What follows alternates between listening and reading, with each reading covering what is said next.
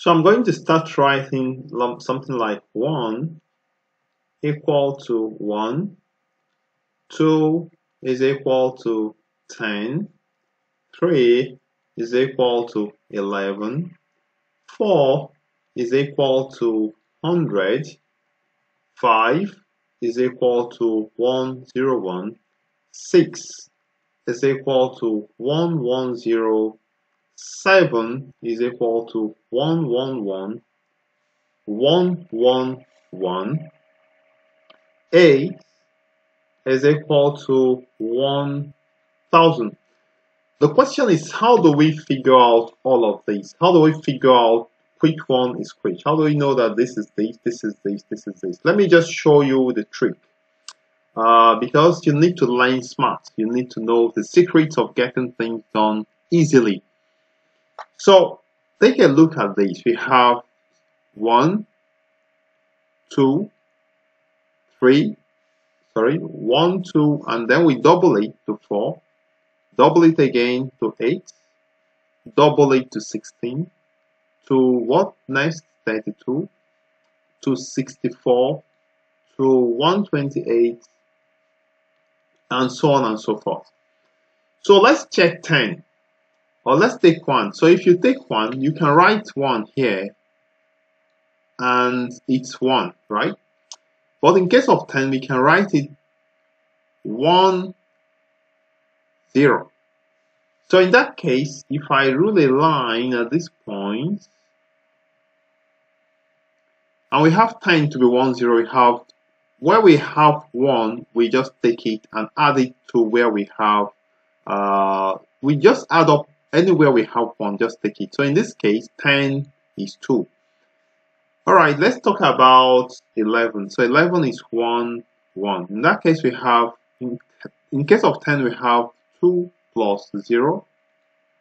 In case of 11, we have 2 plus 1, right? Alright, so in that case, we have 1 at the position of 2, and we also have 1 at the position of 1. Okay, let's try 100. 100 says 1, 0, 0, alright? So let's calculate it. In position of 4, we have 1, so we have 1. In position of 2, we have 0. So plus 0 plus 0 in position of 1. So it means that 100, we have 4. So in that case, we have 4. Let's try 5. 5 is what? It's 101. So we have 1, 0, 1. So in position of 4, we have 1. So we take 4. In position of 2, we have 0. So we have plus 0.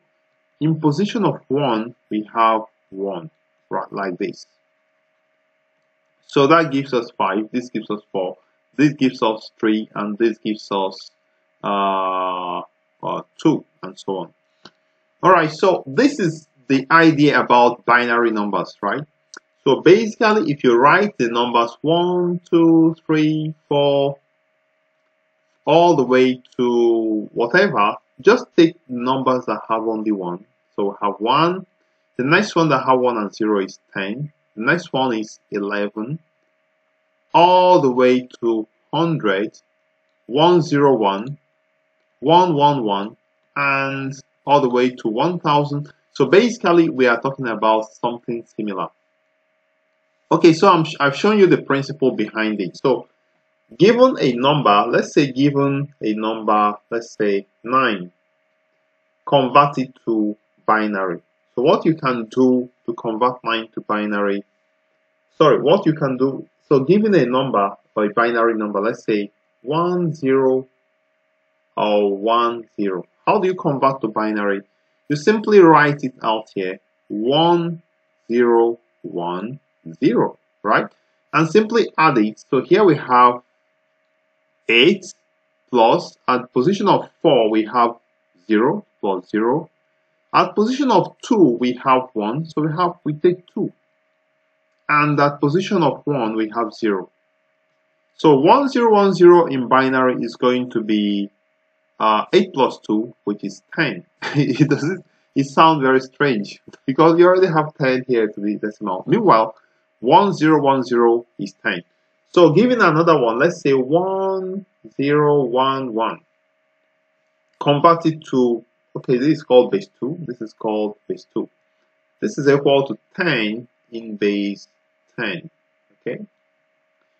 Now, 1, 0, 1, 1 converting to base 10. Let's write it out and let's see what we have. 1, 0, 1, 1. So here we have 8.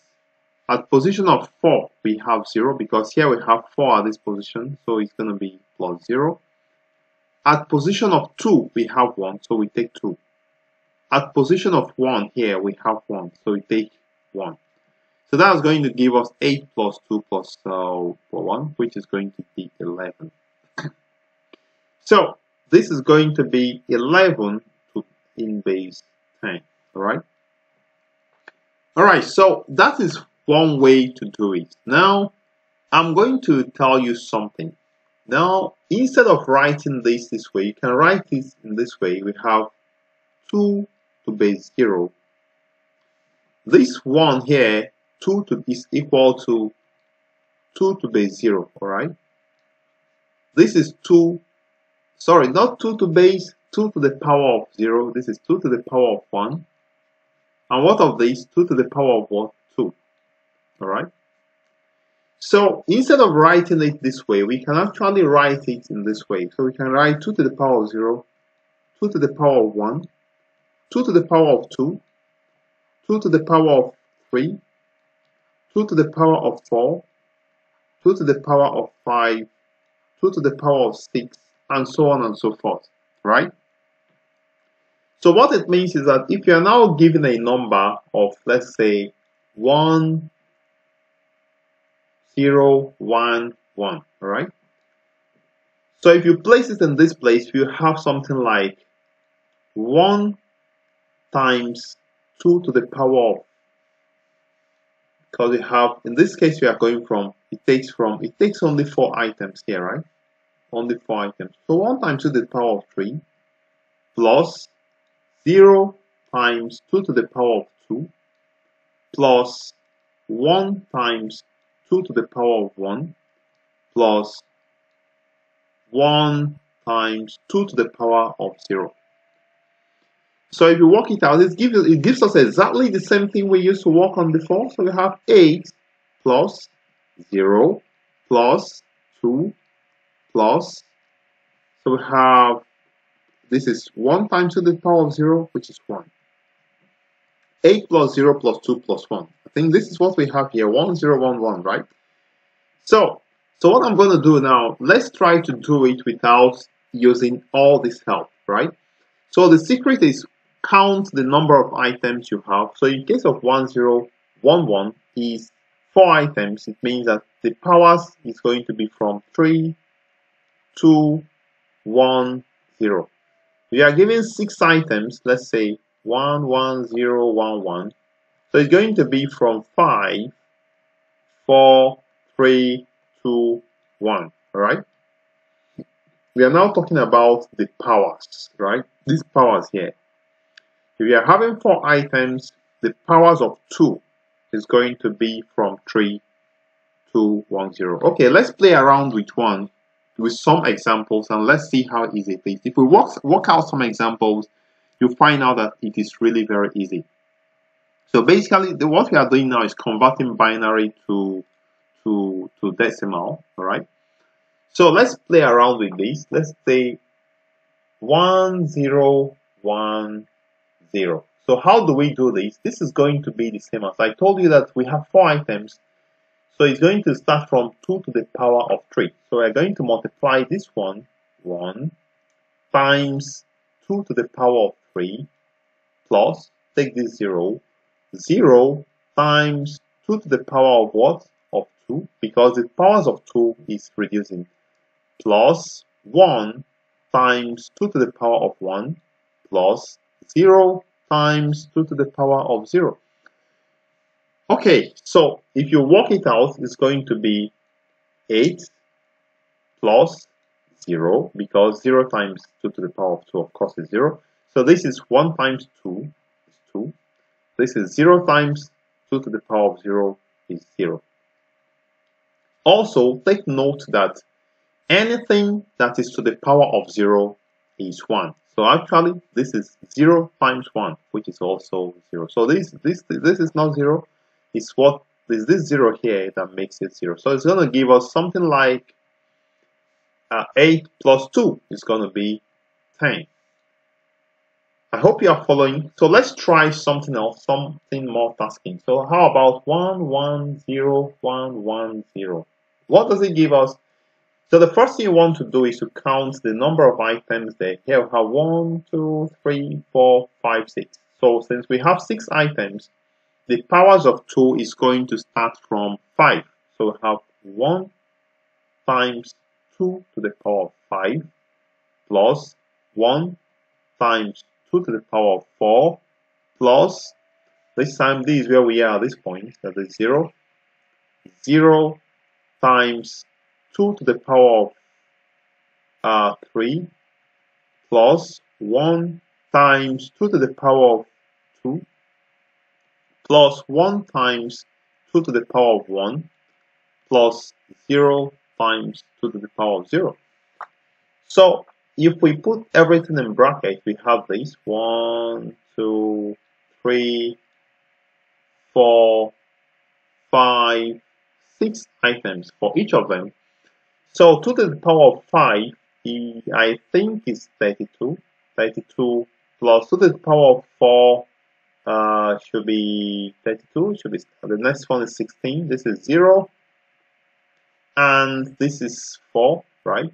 This is 4 plus this is 2 because it's 1 times 2, and this is 0. So 32 plus 16, it seems it's going to give us 48.